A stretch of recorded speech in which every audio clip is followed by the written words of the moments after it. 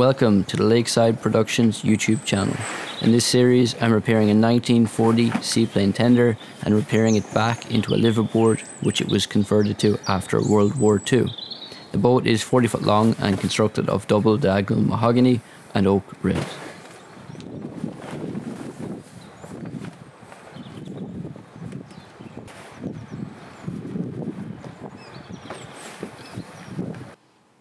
First off, I'm doing the routine checks when I jump aboard, making sure that the bilge pump is working, that the bilges are dry, and emptying the dehumidifier.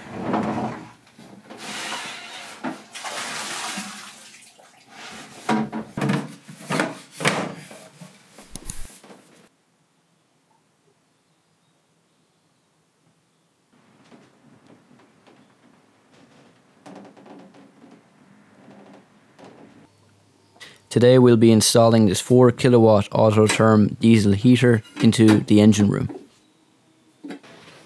By installing this heater into the boat, it will allow me to heat the boat throughout the year for months that maybe the cover could be on the boat, that obviously then I cannot use the stove because of the chimney.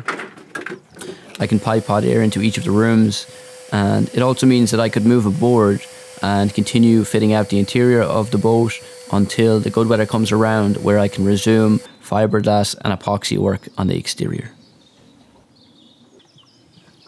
I made sure to hoover out any debris or flaking paint that was within the bilge that had built up over time. And obviously it's good practice to do this so that you can guarantee that nothing will jam your bilge pumps as well. So I also sprayed a distilled white vinegar and water solution on the walls of the engine room, and this just was to remove any mold that might be forming there. There was small specks of mold there, nothing crazy, but it was just minor, and this was just due to water ingress, rainwater ingress getting in above deck where I had just put down I'd laid down temporary plywood, and this is not for exterior use and it's very bad quality. Knowing that I would have to replace this, and that I will replace this next with marine grade plywood. Of course, the decks need to be epoxied, fiberglassed as well. So that is in due time. When there's good weather, I will get to that. So I then just applied thickened epoxy to all of the joints and end grain of the plywood to guarantee no water ingress, that rainwater wouldn't get in there. And this is especially important where the diesel heater will be mounted directly underneath this section, so I had to make sure that it was sealed.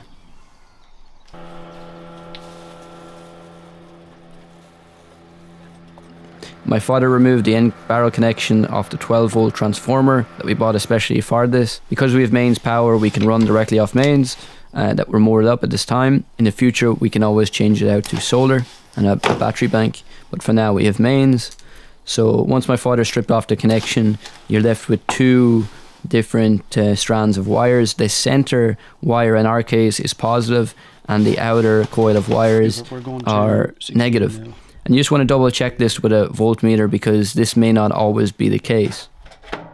We have an old petrol tank that we'll use with this diesel heater, making sure of course that it's dry, that it's cleaned out, because diesel will be going in this. So for the fuel pipe pickup, we made sure to cut a 45-degree angle on it, and also making sure that it was a couple centimeters off the bottom of the tank. And this is advised in the instructions. Make sure you read the instructions thoroughly as well, guys. And we were referring back to the instructions throughout this build.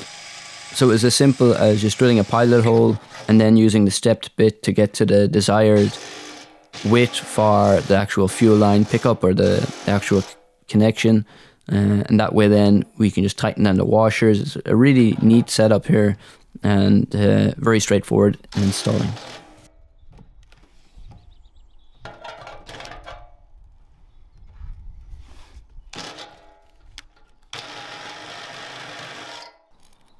Oh, it's a gap for the gap of the metal, the thickness of the metal. Yeah.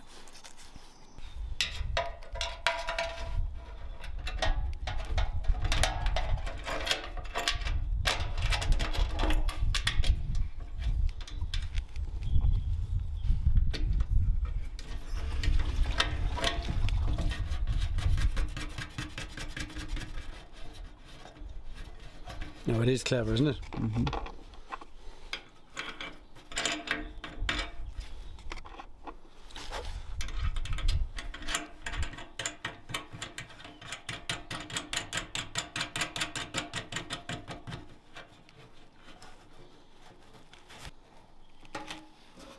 This flexible rubber pipe comes with the actual kit itself, and making sure not to over tighten any of these connections, because you want the pipe to be uniform and you do not want it to go out of shape.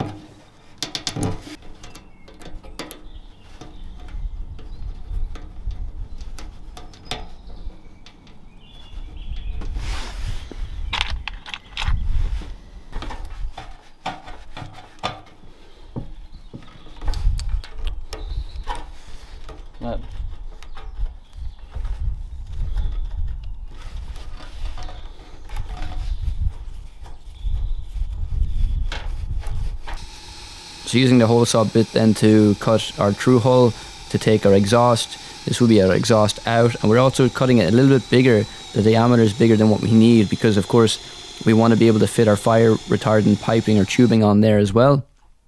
And again, we're going to put a vent on the outside, and as well I want to put fire cement around that join, around the through hull as well. So just to guarantee that it's a good seal, and that this will not get hot. It will not heat the surrounding wood to a dangerous temperature, because of course this gets to, I believe, 500 degrees Celsius. And you want to make sure that it's well protected. I also made sure to put a few layers of epoxy on the end grain, so it took 2 sessions, and I built that up just to make sure that no water can ever ingress into that double diagonal mahogany or any of the exposed wood.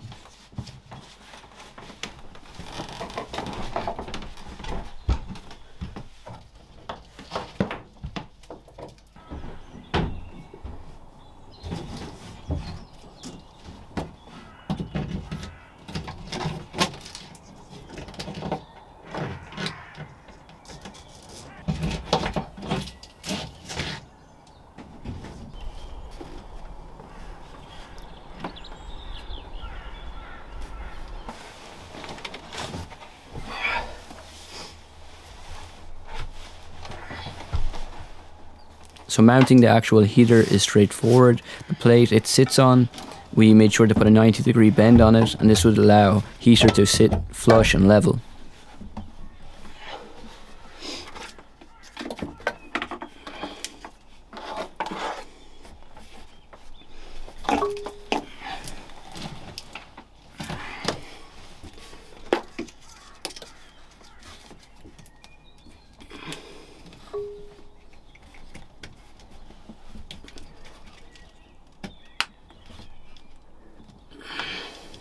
So all of the electrical connections are plug and play. Just make sure that you securely clip them together and you're all set up with the wiring.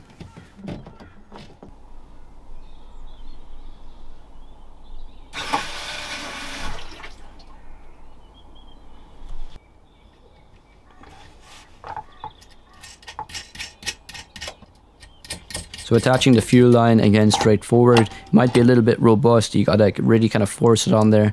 You could also heat it a little bit, just be very careful. You do not want to deform the fuel pipe, but I did have to heat it a slight bit with that heat gun that I have.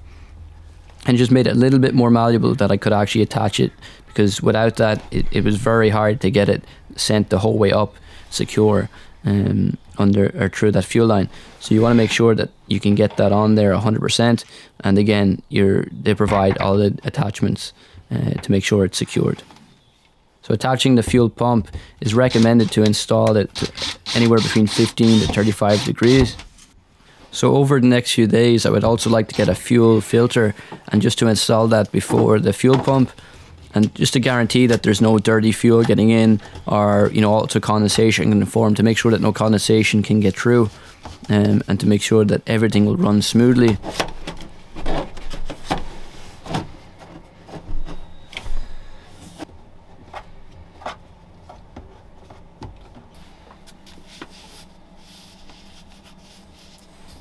The air intake hose is just temporarily attached to the Douglas fir in order to run the heater, and I will also do another through hole. I will cut through the side of the boat again and mount that outside as recommended. But for now, because there's so much fresh air actually getting into the engine room, it's not sealed, so there's no problem there. Of course, the only danger would be if I was running the engine, so this is why you don't attach the air intake into the engine room. But these engines aren't being run, so that's not a problem. But again, I will get to that shortly. As always, attach your air intake through to the fresh air on the outside.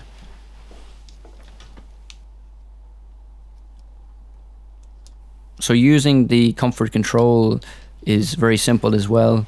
It's all there in its own instructional manual. So for us, it took kind of 3 attempts, we could say, until the heater was booted up and running as normal. That's it going through its self-diagnosis, its priming, its self-priming process. And you will hear different components within the heater itself start up. And this is, again, all written within the instructional manual. So once the heater was booted up and ready, you can, obviously we set our heat to about 25 degrees, and you can set the duration of how long you want the heater on for as well. So that was it. It's installed and running fantastically. Of course, now we just have the heater up against the bulkhead. We will cut that through hull. Well, it's not a true hull, I suppose it's a true bulkhead within that plywood that it's pressed up against, and that would allow us to attach on our ducting to duct our air throughout each room.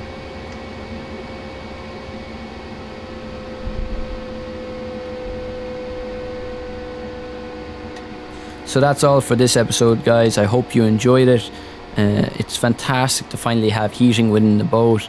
Again, we can't use a stove because the cover is over the boat, so that's why the heater is perfect for that. And yeah, I'm delighted to finally have it installed.